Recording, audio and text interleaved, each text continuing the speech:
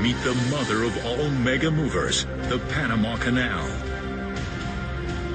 For a century, it's been the shipping shortcut around the world.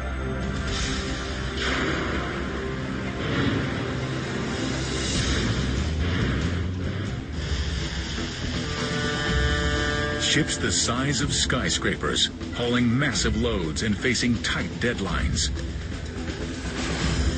They're jam-packed in one of the world's busiest waterways, the Panama Canal.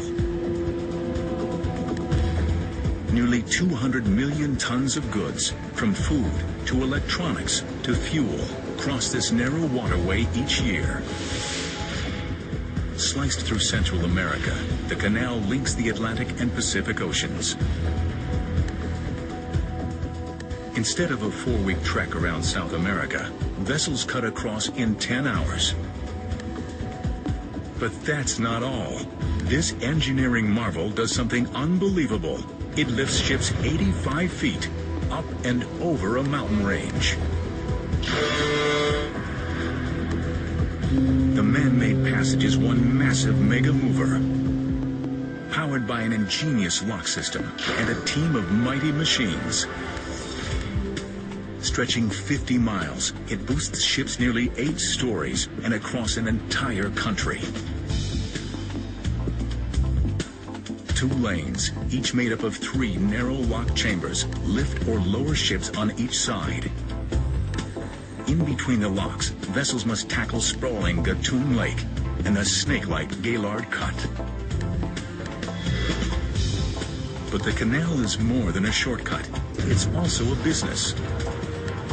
And these ships are the customers, paying up to $250,000 for one-day transit.